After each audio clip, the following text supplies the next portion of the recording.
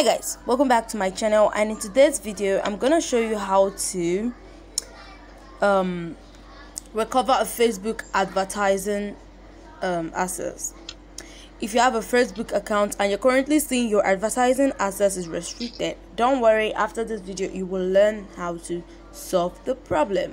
So the first thing I did was to log into my Facebook page, and I clicked on learn more for where you have that your advertising access is restricted. Just tap on learn more. After you tap on learn more, it's gonna bring you to another page where you have to appeal.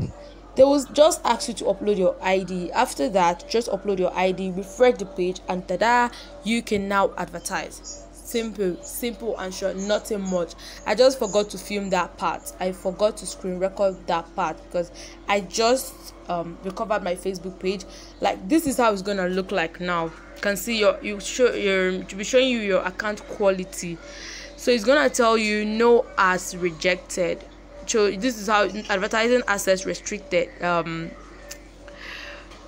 retained, because I just fixed mine. That's why you're seeing this green tick good icon.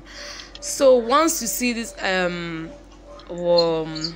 message on your Facebook page and you're unable to run ads, all you need to do is to upload your ID and just refresh the page, and you'll be able to like run ads again, and it's gonna look like this when you're done uploading. Hope this video was useful. Thank you for watching. And now look at how it looks like now. Boost post.